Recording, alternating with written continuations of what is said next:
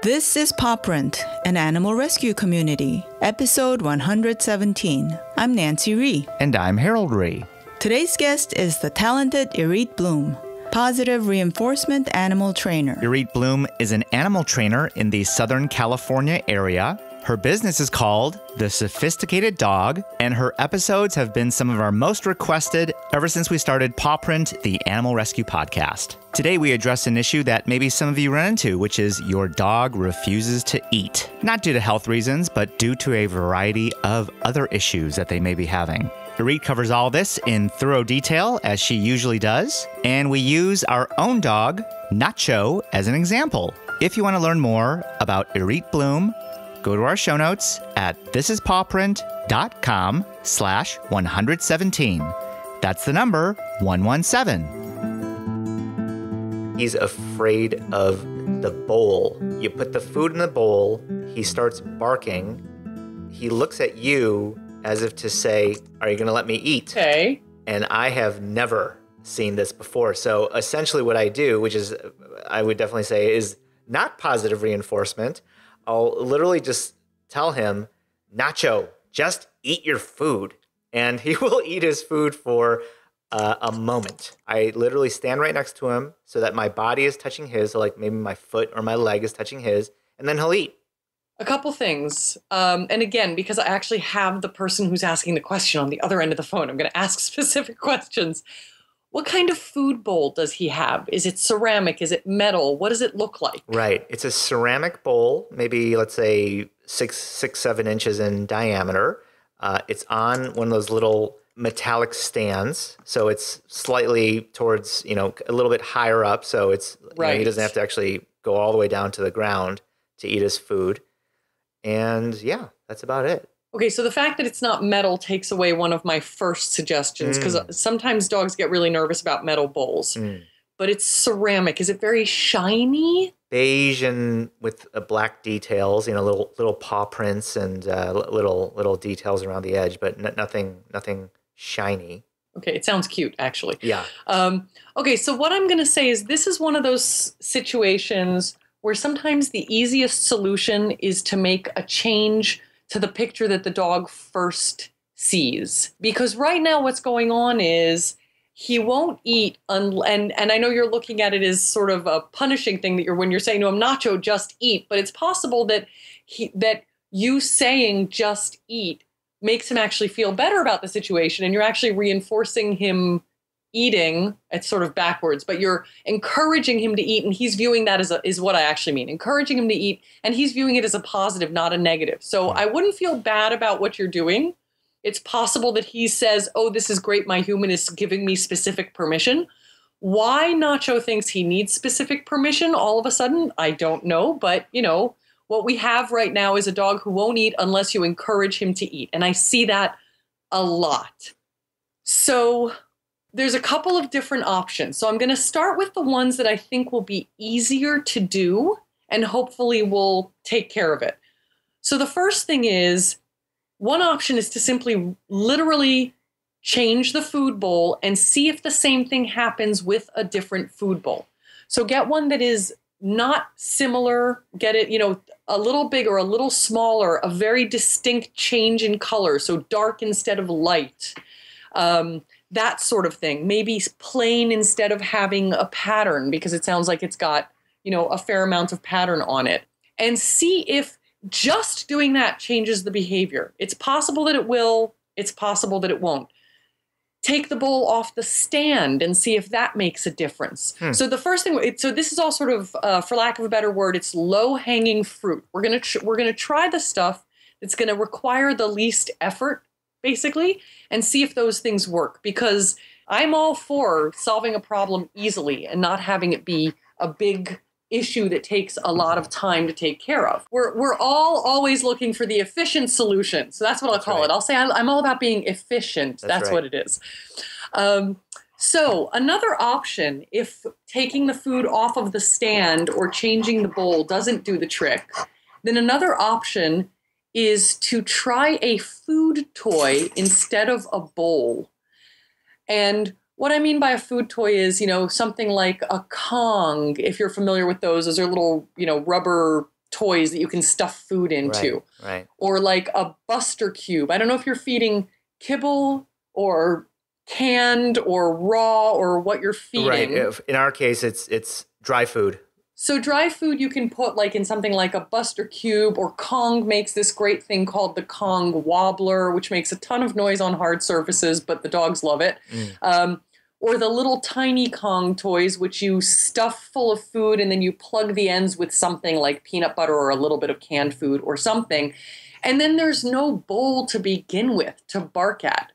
So you can at least get the bowl out of the picture, either by changing the bowl, taking it off of the little food bowl stand, or going to a food toy where there's really no bowl at all. So you can sort of slowly figure out, is it the shape of the bowl? Is it the presentation of food in the bowl? If a food toy solves it and changing food bowls did not solve it, then maybe it was something about the food being in that kind of receptacle. If taking it off of the feeder solves it, then maybe it was something about the height that it's sitting at. But if none of those options work, if you still get this, it's food and I don't know what I'm supposed to do because you're supposed to encourage me to eat it, and if you don't encourage me to eat it, I'm not going to eat it, you have a couple of options. One main option is to stand there silently because your presence seems to be helpful, and then you're going to slowly fade yourself out of the picture, where you'll leave some of the time while he's eating and come back to check on him. So instead of having to stand there for 5 minutes, you stand there for about a minute. When you see he starts eating, you walk away. Then you come back and see if he's continued eating. If he actually starts to bark at the food bowl, I would walk away entirely. I would say, okay, you're barking at the food bowl. This is not the game we play. I'm just leaving. Because I feel like maybe part of what's going on is he's saying, this is great. I get Harold's undivided attention for 5 minutes. That's right. While I'm eating. And there are 3 dogs in the household, and I don't always get my alone time, and this is my alone time. Right. If you know what I mean. There are times that I'll ask Nancy, I'll say, did Nacho eat this morning? Because there's still food in his bowl, like, maybe I'm at work or something like that. So maybe there is something to it, but sometimes he will skip the entire day without food, which is amazing to me. I just don't know how he does it, but. Well, that's a really interesting point you just raised, because dogs, while they are certainly not wolves, and we have domesticated them and changed the way that their systems work in a lot of different aspects. They're really not wolves. If they were wolves, we wouldn't put them on sheep. That would just be a bad idea. But in some ways, they still have that carnivorous system. And one of the things that means is that dogs can actually skip meals and be fine. Most carnivores don't get to eat every day. If you're a lion, you don't get to find a gazelle and actually catch a gazelle every day. So when you do eat, you feast. And then when you can't find a gazelle, you hang out and sleep, mostly if you're a lion, as far as I can tell. Sure.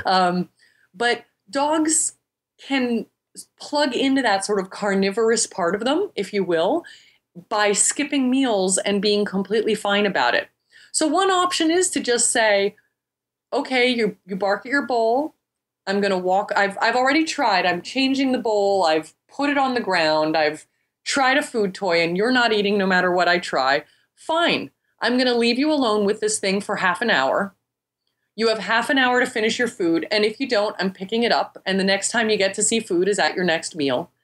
And you can do that for, honestly, 2 or 3 days without ill effects in a dog who's 6 or 7 years old. If he were a 10 or 14-year-old dog, I'd be a little more hesitant about this. But a dog who's in decent health and sort of in the prime of his life should be completely fine skipping meals. And maybe he'll get hungry enough that he'll just eat without your help.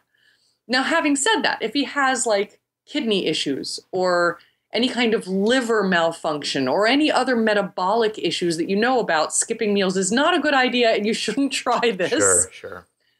But it's the kind of thing where I would literally just call up the vet and say, hey, is it okay if Nacho doesn't eat for a day or two because he's being really picky about his food? And your vet will probably say, it's totally fine. Other options, change the food or change the style of food. So maybe he really just is sick of this particular flavor of dry food, or maybe he doesn't like dry food because of the way it feels on his teeth. It is possible, this reminds me, as I say this, that he's got a dental issue. And when he eats, his teeth hurt, and so he doesn't want to eat. Fascinating. Okay. So that's another option, right. is you can say, okay, let me try soft food instead of hard food and see if he eats without hesitation. Right. Then you can start to ask, is it because it's tastier or is it because it's softer? And all of these things can sort of help you figure out possible solutions to the issue. So let me just recap, because we went through a lot of different things. So recap, the first thing I would do is just try a different food bowl. Ideally, it would be a slightly different size and a very different color. If that doesn't work, try putting the bowl on the ground instead of in the feeder and see if that works. If that doesn't work, try a food toy. In the meantime, regardless of what kind of feeding station you're using, don't play into the, now I'm looking to you for help. As soon as he starts barking at his food, leave the area. If he leaves with you, that's fine. Just leave the food sitting down there for 30 minutes, give him 30 minutes, and after 30 minutes, pick it up. Remember that if he skips meals, it's not the end of the world unless there's some kind of metabolic issue or something else going on that's a serious ailment. As long as it's only for a couple of days. I mean, if he doesn't eat for a week, then you really do have a problem. But he's going to get hungry enough to eat after a day or two of skipping meals. And I'll say one other thing is, some dogs just eat less than other dogs, just like people eat less than other people, depending on the person. And there's one other thing that might be a factor, and that's whether the dogs are all fed in the same area and everyone has access to each other's food. So let me just quickly ask you that. Does everyone have access to each other's food, or are the dogs separated? Yeah, we basically have a living room downstairs. Lego and Nacho, their bowls are fairly close to each other in like a laundry room / hot water heater room. And so maybe 6 feet apart. Evie's bowl is near the fireplace, so she's maybe about 12 to 15 feet away. And then if we have foster dogs, it just depends. The foster dog or dogs tend to settle into a certain spot. It might be the far end of the kitchen. Could sometimes actually be pretty close to Nacho.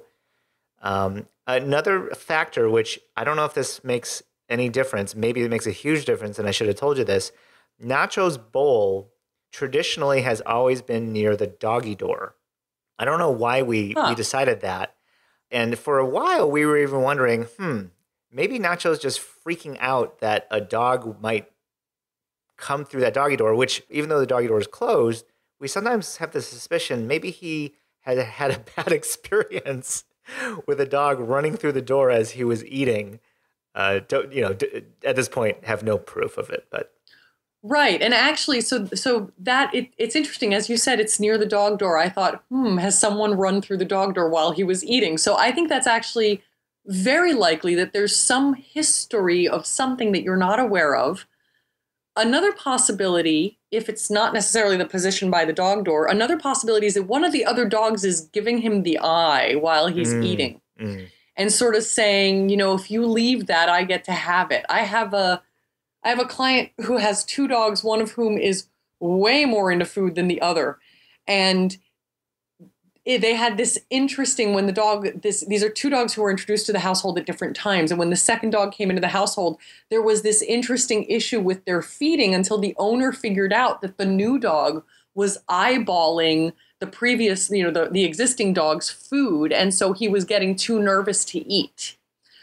So once we separated their food areas, it wasn't an issue. So I do think maybe feeding literally in another room, again, as an experiment. So we're changing the picture with things like, so the first changing the picture will be take his bowl and put it in a completely different room where the other dogs are not with him and see if that makes a difference.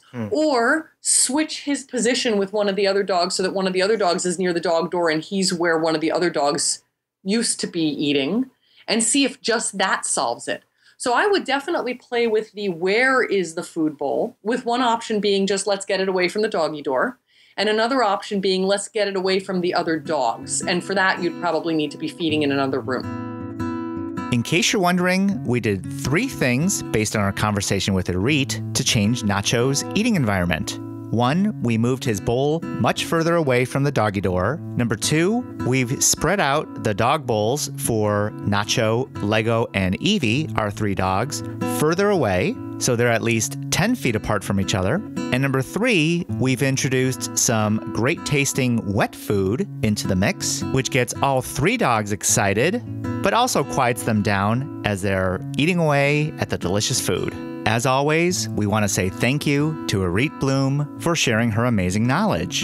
If you want to learn more about Irith Bloom and the sophisticated dog, go to our show notes at thisispawprint.com/117. If you'd like to meet me or Nancy on social media, Facebook, Instagram, or Twitter, we're almost at 1,000 Instagram followers. Simply look for This Is Paw Print, all one word. If you want to listen to more episodes of Paw Print, you can find us on your favorite podcast player, such as Apple Podcasts, also known as iTunes, SoundCloud, and Pocket Casts. Search for Paw Print Animal Rescue and make sure to hit subscribe to get the latest episodes immediately. Stay tuned next time for another great episode with Irith Bloom, positive reinforcement dog trainer. She addresses the timely topic, how much do I need to show my dog that I'm the boss? That'll be on our next episode. We just want to say thank you to all of you for sharing Paw Print with your friends and family. We've been listened to in over 120 countries and territories, and we couldn't have done it without you, so thanks. And remember, you spread a positive message of love and peace by saving an animal. Have a great day, everyone, and see you next time on Paw Print. Paw Print is a production of EVER Education. You can't handle the truth.